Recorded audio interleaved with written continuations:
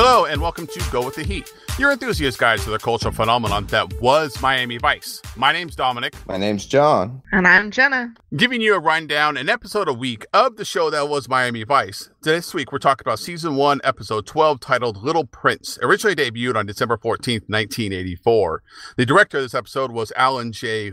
Levi, and this was the only episode that he directed. But before we get started, we like to check in and see what's going on in each other's lives. John, how are things going up there in this greater Seattle, Washington area? Things are going good. Just enjoying a nice Sunday afternoon. Nice. It's that time of year. It's nice to have a relaxing weekend. I'm just dreading. I have the great stretch of anniversary, birthday, Halloween, birthday, Thanksgiving, birthday, Christmas. So I'm welcoming the slow time that we have in July and early August. Jenna, how are things going for you in the nerd capital that is San Francisco? I have a bit of a problem. So, I mean, things are fine. Generally, they're fine. But our cat, she likes to bring gophers into the house. Wait, live gophers? Yeah, so that's the problem.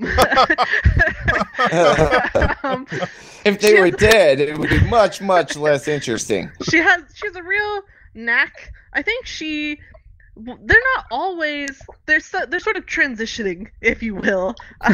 She just hasn't decided yet whether she wants them alive or not. But yeah, so we've had them in, a few different states, but the main problem is that they're live enough to be mobile. So we've had instances of okay, we wake up, we start getting ready, and gopher runs across the front of our bed. You know what I mean? Like that kind of. So we haven't had this problem for a little while now. I don't know if Dan had just a stern talking to with the cat or what happened, but for whatever reason, she hasn't brought one in a couple months. But I did see, in cleaning the house this morning, some evidence that would suggest that maybe we do have another gopher in the house, but I can't find the gopher. So in the meantime, I've now put myself in the back bedroom, and I'm just gonna wait it out until Dan ggets home. And yeah, so I sent him a text, and I said, well, we've either I think we might have a rat, and he said, oh, it's probably a gopher, as though that were better news. Yeah, so I'm back in our office, and I'm just gonna wait this one out. Keep hearing the dogs bark every once in a while. Hopefully they take care of the problem. That's the other thing, is living or dead, I'm not going anywhere near it. Yeah, I'm much too sensitive to handle any of this. So, well, Jenna's living the real life version of Caddyshack. Oh, you should see! Dan is full blown Bill Murray out with we've got these noisemaker stick things that help keep gophers out of our yard. Just remember, Jenna, in the spirit of Caddyshack, that you can kill gophers anytime you want to. You don't even. It's not even against the law. You can just do it whenever you want to. So. Be careful with your C4. All right, well, let's get into talking about this week's episode. Like I was saying, it's Season 1, Episode 12, titled Little Prince. This is definitely a feels episode. There's some good police work that's happening here, but not the normal run and gun Sonny Crockett. So let's get in and let's talk about this episode. All right, guys. Again, we have a great Miami Vice opening. The cold opens for the show are always fantastic. And again, this one is solid. We have great music. We have great action. It's not as long as some of the really long ones that we've seen before, but this one is great.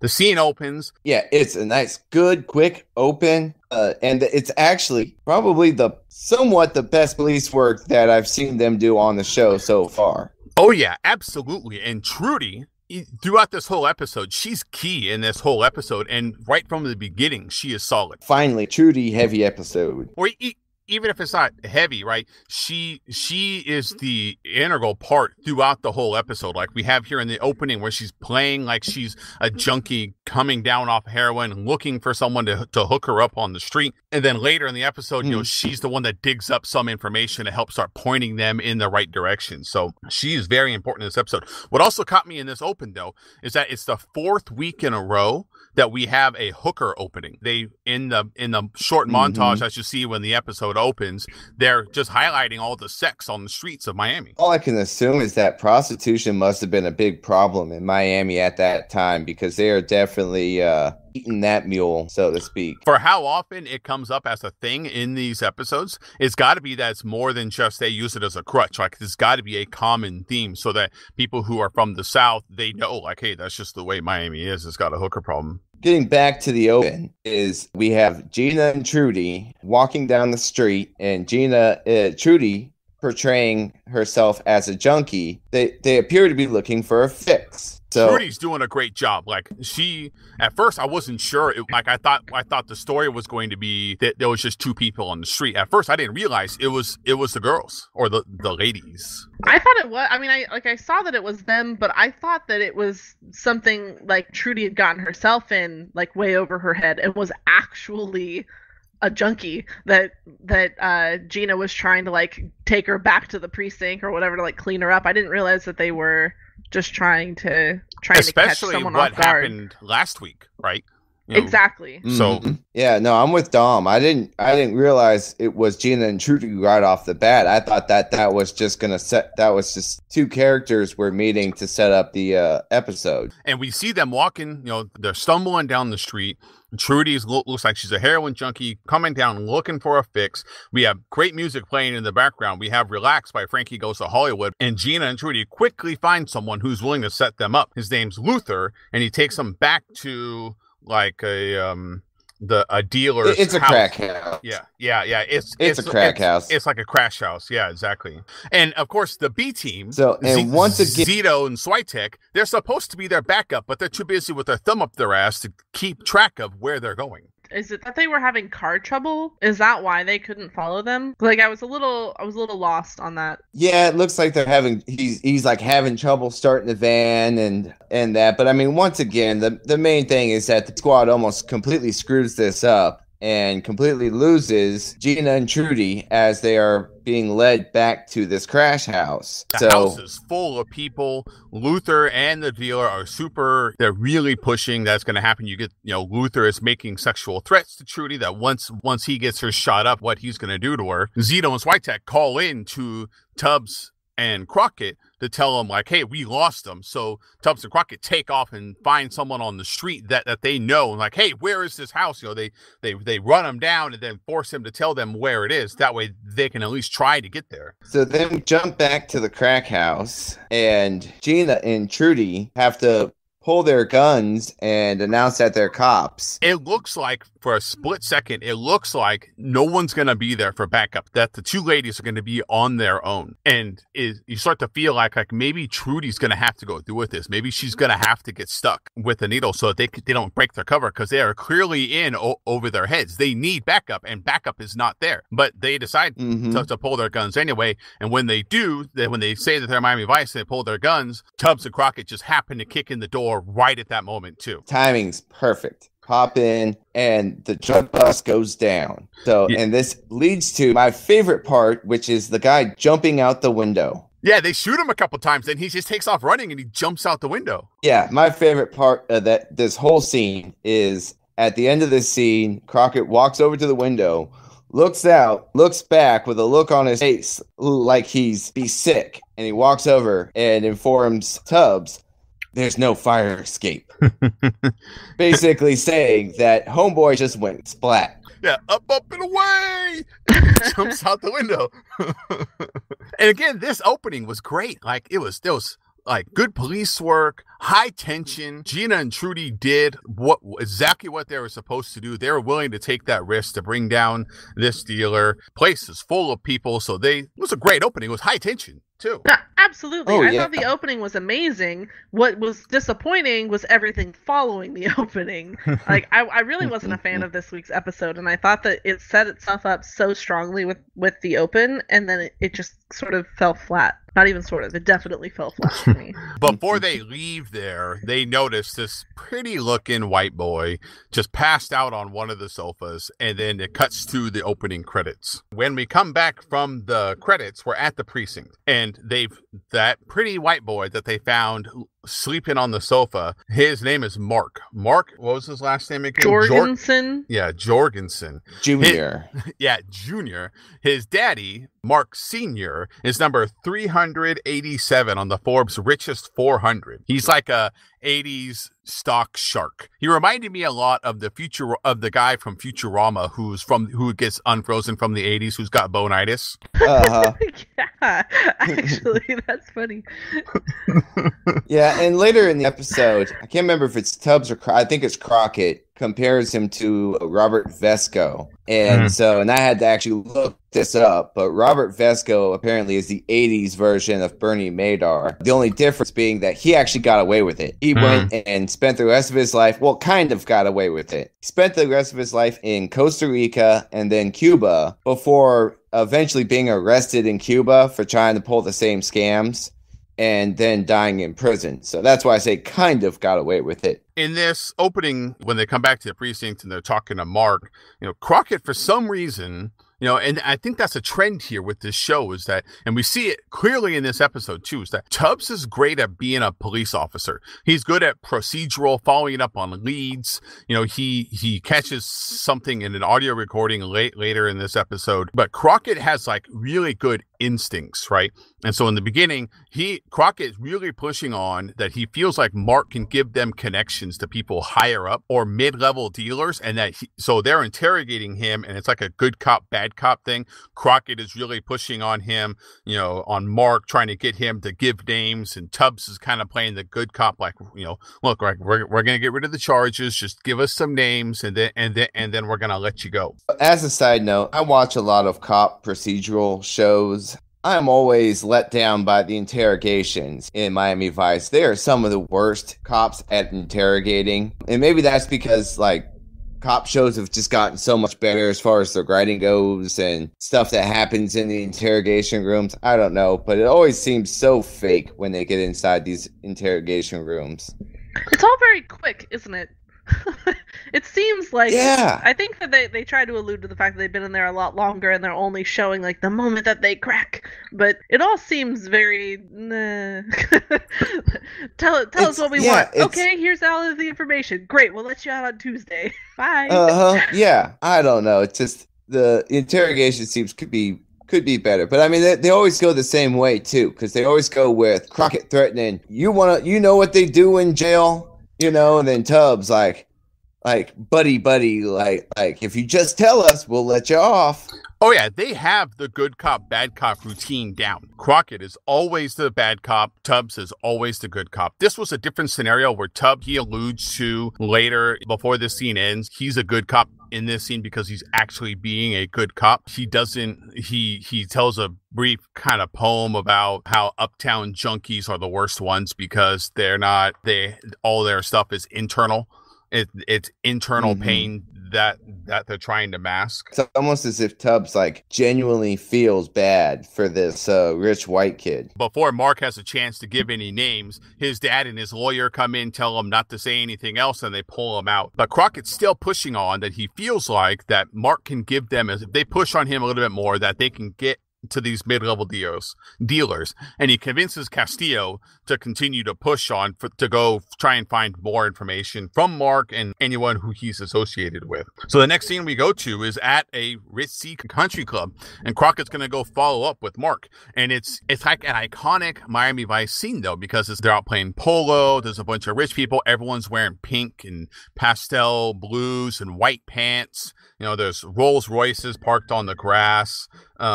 It's so what I imagine when I think of Miami Vice. Quick question. Polo is a very rich person sport. I mean, I don't think I've ever seen a game of polo just break out, at a rec center. What is the poor version of polo? Is it croquet? Is that the poor version? But I like that if it is croquet, that polo has to have a poor version of its poor version. The poor version That's of how polo rich would it be is. Croquet. Poor version of that would be no, that couldn't be lacrosse, would it? That'd be soccer. Yeah. Just keep bringing it out. Less equipment. Now we're down to just a ball. You literally only need a ball. This is as low as you can get. You don't need pads, you don't need a bat, you don't need any plates. It's like, look, like we have a ball, you kick it past that tree, it's your goal. You kick it past that tree, that's our goal. Ready? All right, let's go. Yeah, it's just polo seems to be that much of a rich person's sport that it's so rich that it has a poor rich version of its own sport. Yes. This is one of my favorite scenes. There's still my two favorite scenes in this episode is this one and later when they set up the stakeout at the mission. And they're both because of Sonny. Sonny's watching them play polo. He sees his dad. We get a sense that Mark Sr. is a real douchebag because in the middle of the game, he pulls his son off his horse and he makes like a quip to him. And it was away from the play too. So it was almost like if you lit up the punter on a football game, right? Crockett's watching this and you get a sense for how douchey Mark Sr. is.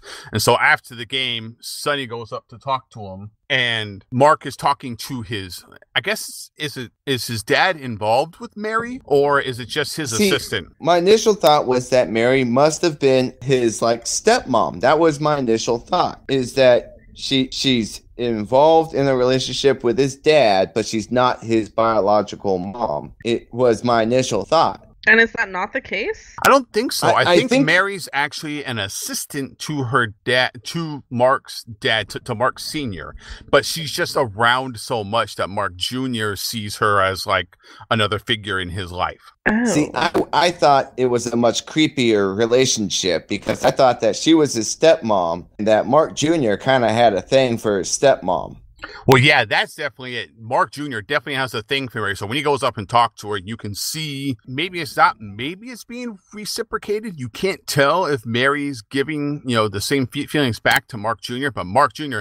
definitely has like some sort of Oedipus complex for Mary. Yeah, and that's what I thought they were going for. And then, as the scene continues. Yeah, while Mark Jr. is talking to Mary, Sonny comes up and says hi to Mark, and he says one of my favorite lines, where Mark asks him, like, oh, you here to watch? Like, why in the hell are you here? And Crockett says, like, I love watching polo. It's one of my fave raves. And it was like face palm moment for me. Like, Sonny, we don't want to make fun of you. But then you say things like fave raves, and we have to. You back us into a corner, and we have to make fun of you, Sonny. Nah, I for sure want to make fun of Sonny. I mean, when he said it, you can feel the air get sucked out of the scene. Even Mary and Mark Jr. are like, oh my God. It's like watching a video of an old person do current dance moves. That's what it felt like. When your boss tries to act hip and tries to say something like, look how cray that is. Yeah, exactly. I mean, that's what it felt like. It felt very much like John saying cray. So yes. I'm glad I could be the example of that. The scene didn't really do much other than we get an introduction to Mary, right?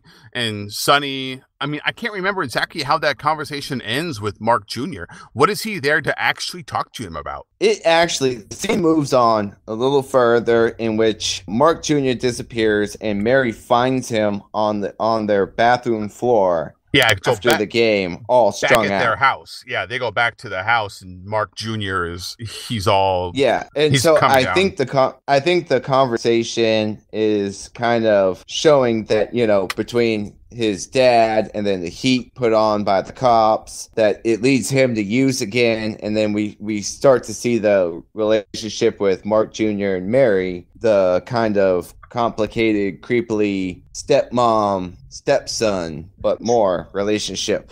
So I also got the sense throughout this, just because of how invested Sonny became in Mark Jr., that he just wanted to give him a sense of like, yeah, I can always be here. Like, I'm just gonna check in and show you how easy it is for me to be around your day. So like, don't mess up. Like, I just got that sense because they kind of kept coming back to that where he gets touchy like later on in the other episode. In the episode when they bring Mark around some of the things that he knows is going to hurt him.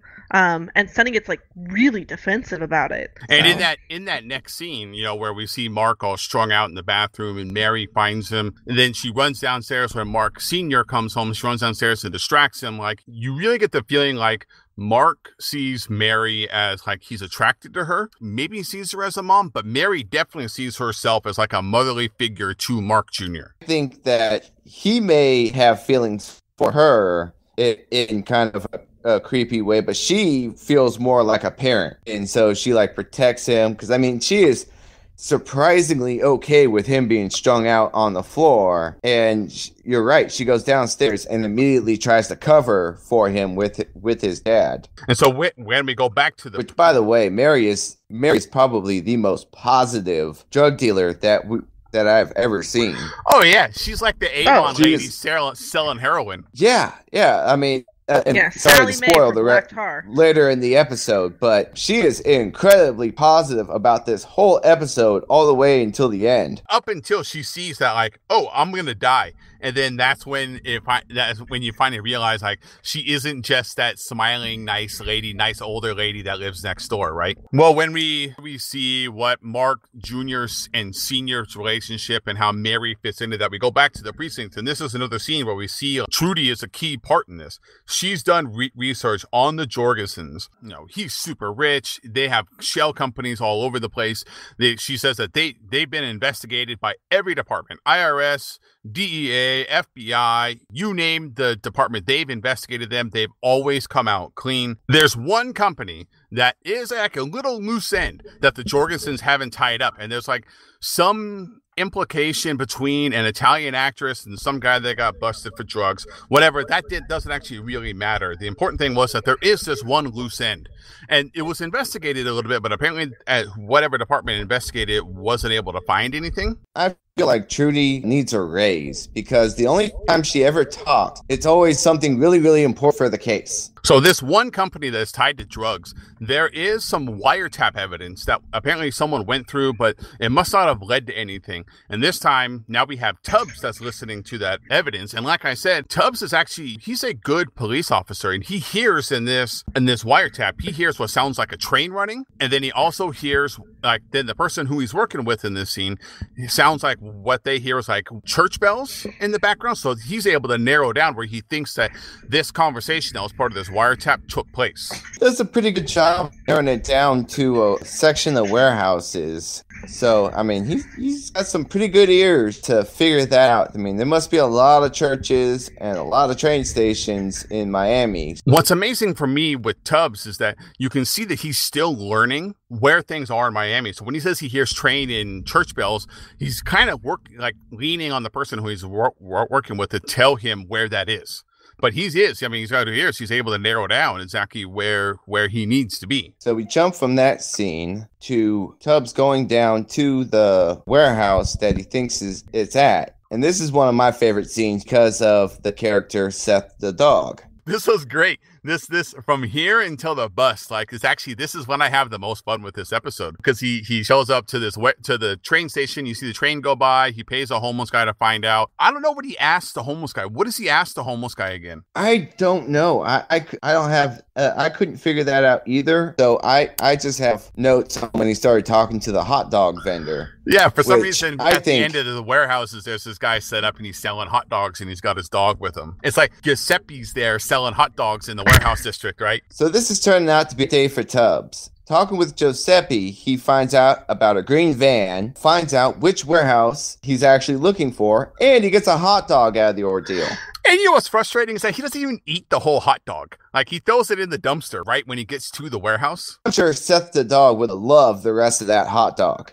But credit to the dog, right? Because Giuseppe's like, didn't we see a green van? And the dog's like, Muff. He's like, yep, it is. It's warehouse number 7, door 3. Like, just go right there. That's exactly where that van went. Yeah, hold on. Death will take you right to the door.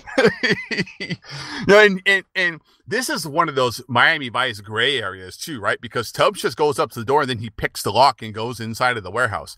You would think that they would have learned their lesson in previous episodes about doing this kind of stuff without a warrant, because then it turns into evidence that is admissible in court. And it gets better because not only does he find the jugs, later Sonny and the captain show up too, and They're like, yeah, let's sit on it. Still no warrant in place. And so I don't know how, because this, after Castillo and Crockett see all the heroin, $75 million worth of heroin inside of this warehouse, which again, granted to Tubbs, he's doing good police work outside of the law, but he's doing good police work. They decide to set up, they're going to monitor the warehouse from across the street at this mission, just across the parking lot. Which is going to lead to more stakeout hilarity with the team and female Tubbs and Crockett.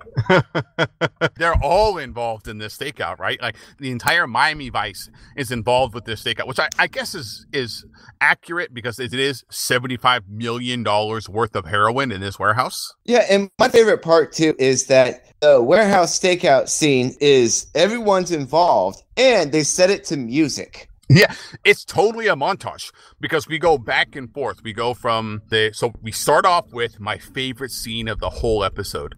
When they first get to the mission, they like, yep, Tubbs and Crockett go, and it's like, this room will work. And we have this brief scene where we show Tubbs, he's got a camera and he's slowly putting it onto a tripod. And then the camera goes to Crockett and he's got a coffee maker and he's setting it on a chair. He just sits on a chair and he puts his hands up like, oh, that's a coffee maker.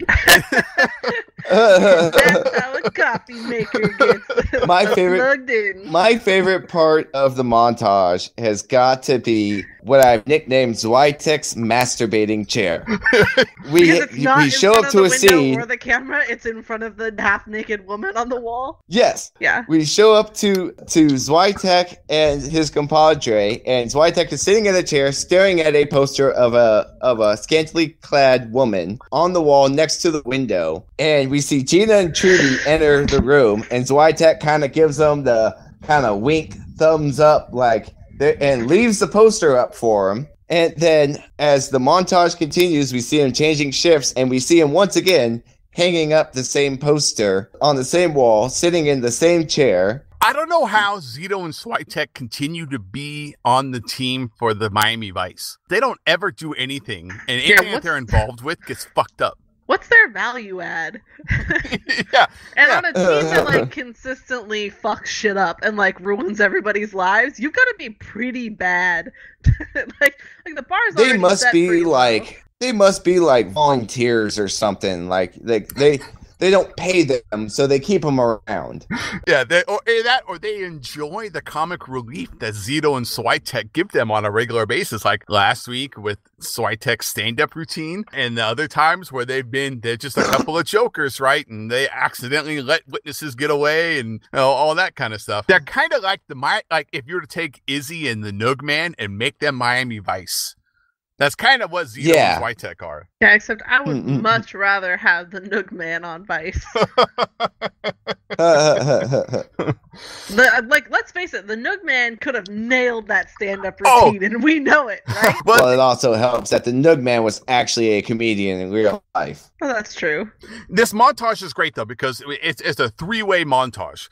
We have the B team and the ladies. They're rotating back and forth, taking turns, taking pictures of everyone who's going to that warehouse. They have pictures of people illegally throwing their stuff in the dumpster. There's homeless people going through the dumpster that they're getting pictures of. They have that awkward exchange where Switek keeps putting up the naked lady on the wall, who they never show Switek ever looking through the camera. It's always Zito looking through the camera. So there's another layer to that relationship between Zito and Switek. And then the third part of the... Don't try to give them dimension, okay? They're not complex. They're totally and then there complex. Are the scenes. They're then totally there are the complex scenes of...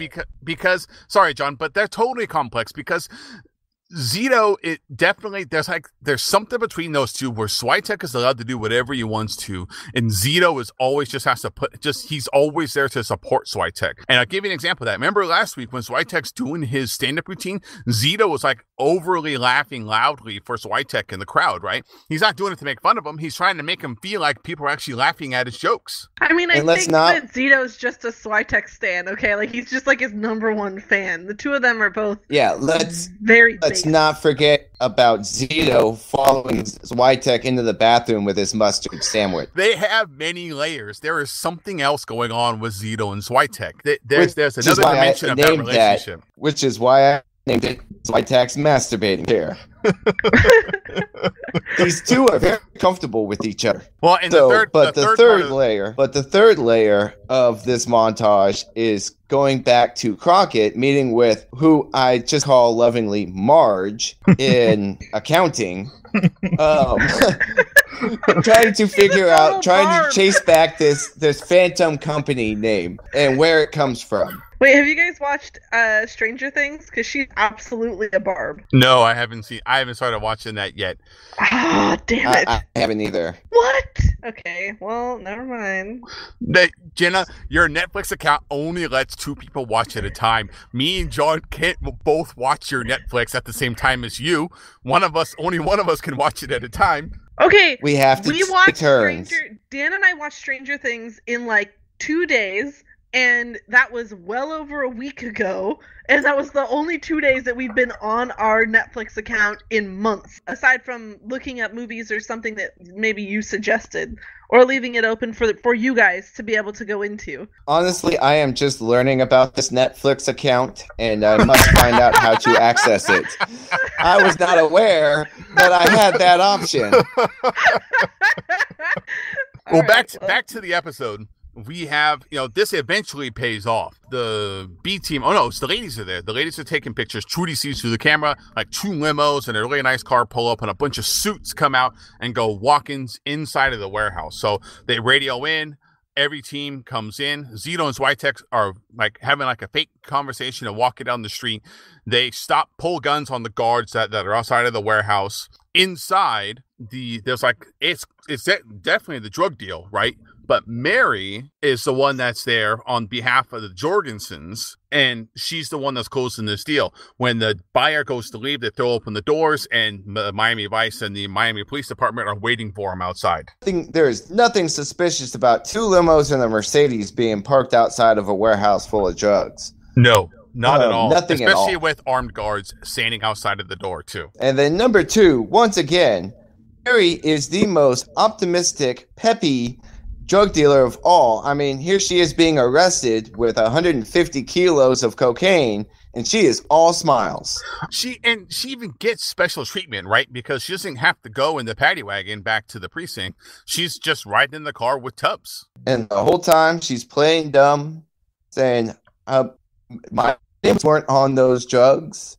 Knowing full well that she's going to end up taking the fall for this. You have to love Mary's optimism because you definitely feel like she thinks that Mark Sr. can get her out of anything. Yeah, and so we are starting to learn the actual dynamic of this family with Mark Sr. running the drugs, Mary runs the day-to-day operation, and then Mark Jr. just uses the drugs and screws things up. Well, but what's weird here, right, is that so we see Mark Jr. in the beginning of the episode, and in this middle section where they're really trying to bust down the Jorgensens, like he's nowhere to be found. They actually don't use him for any of this information, right? Right. Yeah, he's really not involved in the family business. I don't know why. Actually, I don't know why he's a plot point in this story anymore, especially at the end, because he acts like such a baby whenever anyone has a conversation with him. That's what the next scene is that we go to the Jorgensen's house. Senior he comes out to tell Junior that Mary's been arrested and he's not going to go help her, which is clearly like, I need to give myself separation between what's happening with Mary, and I'm going to go tell Junior that she got arrested. That way he gets all angry and goes to try and take care of it himself. Then he can bail her out and stuff like that, and it won't be me that's involved with it. But that's exactly what Junior does. He like hitches up his pants and storms out like, I can't wait till I'm 18 and I get out of school and I'm leaving here forever. And he storms out of the house to go bail Mary out of jail. And I think it's funny too, because Mark Jr., who is more and more, as we find in this next scene, in love with Mary, he's the only one upset about the fact his dad is going to distance himself from Mary. Yeah. Like, she gets in the limo after being picked up from the police station, and she's like, no, completely makes sense. He's going to distance himself. You should do the same. And right before we get there, we have a brief scene where Castillo tells the duo, like, hey, you guys are doing a good job. But Crockett's like, yeah, but it feels really lousy. There's a brief scene at the precinct where they're telling Junior that, like, what they think his dad is up to, which is selling heroin, and Mary's the middleman, and he doesn't believe it. And again, he just storms out like a baby.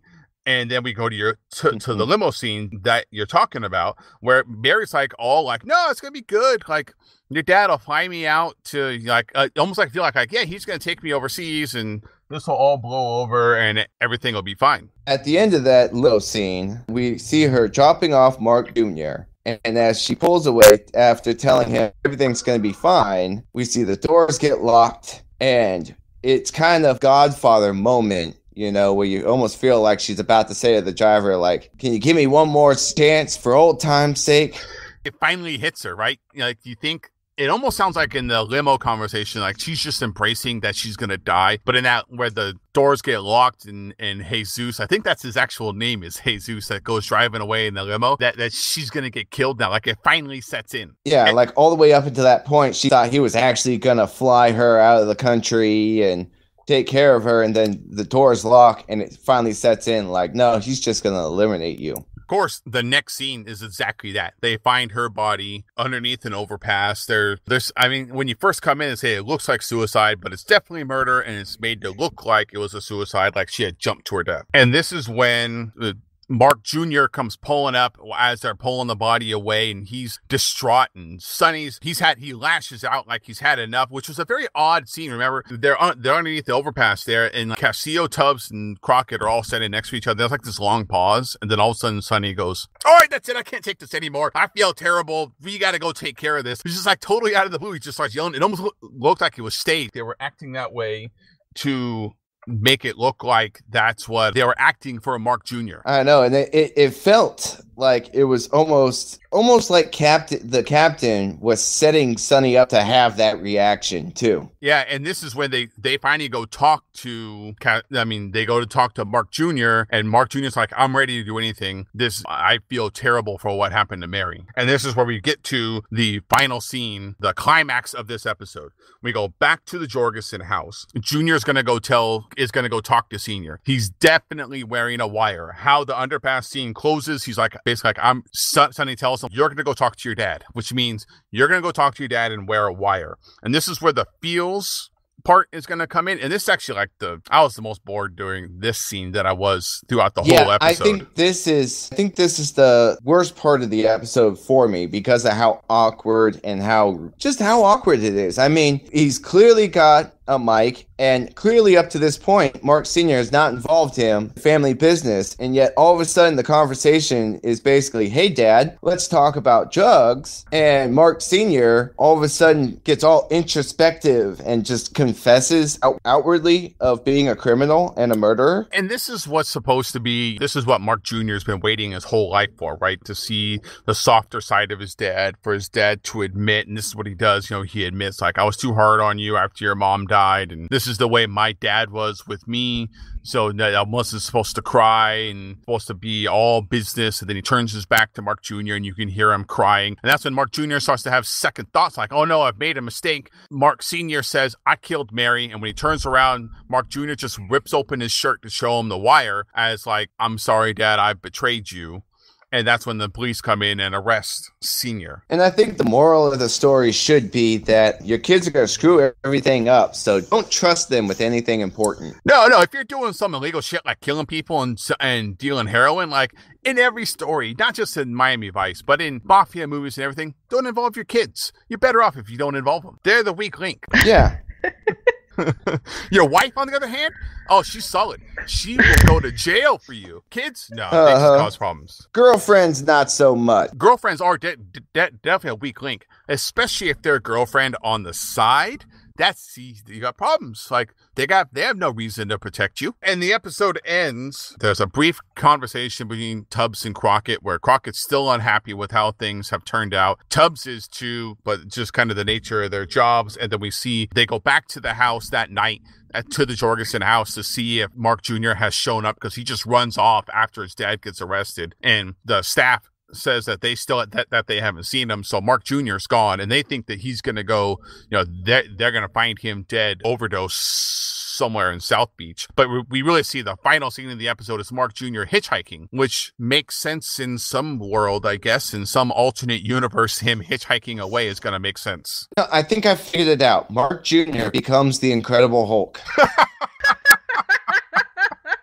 He just hitchhikes the rest of his life. He's David Banner. Cause I don't think it's Bruce Banner in that show in the 80s show. It's David Banner is his name. He's gonna be David Banner without actually being able to turn into the Hulk. He's gonna be known as Weenie Man, and he's just gonna hitchhike across the country. When anyone tells him something he doesn't like, he's just gonna storm off. He's just gonna cry and storm out. Well, that concludes our rundown of this episode. Let's move on to the music, because I hear someone's kind of excited about the music.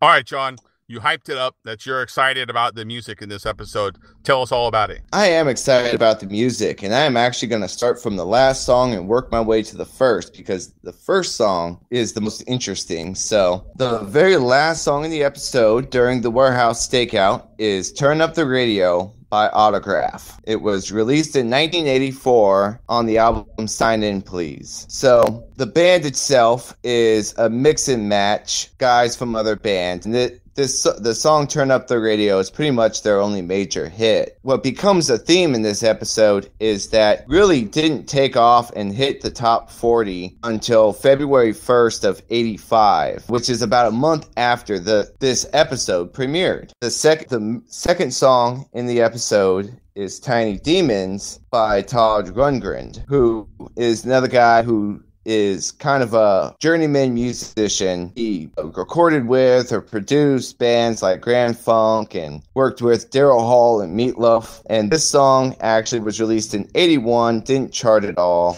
I ran through those very quickly because I wanted to spend most of the segment talking about the song Relax by Frankie Goes to Hollywood. And I can admit, I am tangentially aware of music, like the popular music from the 80s. I'm a big fan of classic rock, so bands like Foreigner and Journey, I know a lot about those types of bands, so like what the Eagles were up to in the 80s and stuff like that. But when it comes to this level, like Frankie Goes to Hollywood, I don't know anything about these bands, except for the little bit I know that I've caught from my wife, who's a huge fan of this music. Yeah, so this song was their first big hit coming out, and it was on the record Welcome to the Pleasure Zone, which is one of my favorite names of a record. Oh, yeah. So it was originally released in the UK in 1983, but really didn't chart in the US until January of 85, and really not till February of 85, similar to Turn Up the Radio, a month after this episode aired. But where it really gets interesting is that the band itself was discovered by Trevor Horn of ZT&T Records. And he had this whole idea, him and his partner, of how this was going to be released and how they were going to market it, that they actually recorded 3 or 4 different versions of the song and brought in a bunch of different artists to help to record onto these different versions, so much so that they actually, by the end of recording, the only band member, lead vocalist Holly Johnson, he's the only one that's actually on the recording itself. The rest of the band didn't actually record the song on the album. It was recorded by a bunch of artists they brought in to record, to like help record onto it. So interestingly enough, so I'm familiar with this song, but only through seeing the Frankie Says Relax t-shirts. But way back when I looked into it, so I looked it up again when I heard the song on this episode. But the Frankie Says Relax shirts were in protest to people who called to get it removed off the radio, because it was supposedly like the band members were openly gay and the song had S&M connotations. Oh, yeah. And so it was super controversial, especially like the music video for it was super controversial. And so people wanted it removed. But anyway. Yeah, so I thought that actually leads me into the marketing side of how they decided they wanted to market this song. And they were marketing it basically on the shock value of the fact that Holly Johnson and Paul Rutherford, 2 members of the band, were openly homosexual. When the song was released, they actually took out a 2-page ad that had a picture. The ad featured Rutherford in a sailor's cap and leather vest, and Johnson with a shaved head and wearing rubber gloves, with the tagline, "All the nice boys love seamen," in all caps. I do love that this is like, this is 30 years ago and they're right in everyone's faces too. Mm-hmm. Oh, yeah. And on the same ad, it goes on in smaller print, basically stating that Frankie Goes to Hollywood is coming. They take a shot at Duran Duran, saying they can lick the shit off their shoes, and comment about how 19 inches that must be taken. So, wow. I am just wondering, is that still available in poster form? Because that must be one hell of an ad. But because of this brazen approach to their marketing strategy, the BBC actually tried to ban the song. And the reason I say they tried to ban the song is that they actually did ban it, but TV and radio continued to play it consistently while it was banned. So the BBC said, like, no, you can't play the song, and they just played it anyway. And so eventually, embarrassed, the BBC lifted the ban because no one was paying attention to it anyway. Nice. So apparently, and yeah, this song is considered very controversial, and the lyrics were considered explicit by a lot of radio stations and DJs at the time. Believe it or not, well before 2 Live Crew, there was Frankie Goes to Hollywood, challenging censors everywhere. John, I have to say, every music segment that we do, I learn something new. Whether or not I remember it next week is a totally different story, but I had no idea about this whole Frankie Goes to Hollywood thing and how it was back then. I plan on buying you that ad poster for Christmas, by the way. Nice. Let's close out this episode and move on to our final thoughts. Jenna, why don't you kick us off this week, since you're the naysayer of this episode, where we've kind of flipped you and John from last week to this week. What are your final thoughts on this episode? I mean, I was not a fan of this episode. It had such a strong start, and I really did like the open, but I tend to like all of the opens. I think that that's the one thing that they've done very consistently well on.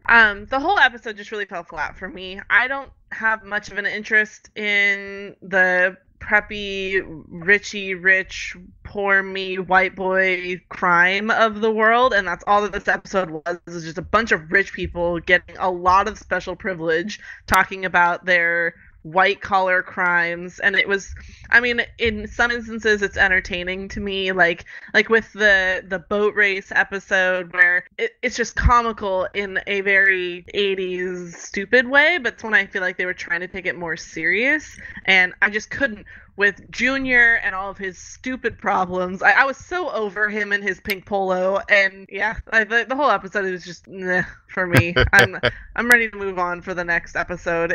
Fun fact, I am horribly bad at watching the right episodes, so I did start watching next week's episode already, and I feel like this is gonna be a good one. So that maybe set the bar high, and then I saw just how low we could go after. But yeah, I'm looking forward to next week. I'm going to disagree with you, Jenna, in that I feel like this is one of the episodes from Miami Vice that helped shape what is current procedural court dramas. We have the rich kid who's in over his head. We have his dad who's like, super mega drug dealer. We have good police work. It kind of had a little bit of everything. It was a feels episode, and it was culturally important for what was happening in the 80s at that time too, where we have a lot of yuppies who were getting involved in more serious street drugs, and so it's like, it feels like it was a good mix. It was an 80s episode, and it was perfect. I went to encapsulate all of that, where we had 80s classic music, we had an 80s classic storyline where it attacked a problem that was with these rich people who are dealing in drugs that were never thought of that would ever make it to that level. We have the perfect Miami Vice of everything's white and pink and pastel blues, and it just has the look of Miami Vice. And then we have an angry Crockett, and every time we have an angry Crockett is a great episode. John, what are your final thoughts on this episode? I'm right there with you, Dom. I think this episode has a little bit of everything. The open was good. Music is on point. Everyone is involved. You get a little bit of everyone in this episode. And you're right about, it's kind of the the social police procedural storyline. I was really happy with it. I really enjoyed this. I mean, even to the point that the Jorgensen's house is actually the same house that they filmed Scarface at. So, I mean, even more cultural presence in this episode as well. I really enjoyed it. I thought this was a really good, classic Miami Vice episode, and I'm really hoping that this means that this season is going to end strong. Absolutely. You know, we're starting to feel like, you know, the end is coming for season 1, right? Starting to see the finish line now for season 1 and be able to get on to season 2. So that's going to do it for this week. Thanks for listening. Be sure to subscribe. If you're already subscribing, tell a friend. Tell them to come check out the show. Like we mentioned in the beginning, we're going an episode at a time through Miami Vice.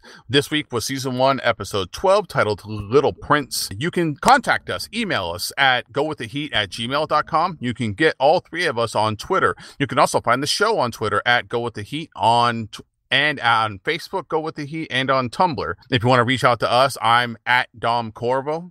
Jenna is at Jenna A. Barham, and John is at Corvo_John. Reach out to us, talk to us. We'd love to talk to you about more about Miami Vice, and I'm sure John would love to talk more about Frankie Goes to Hollywood. Again, thanks for listening, and we'll see y'all next week. Bye, pal. Everybody, relax.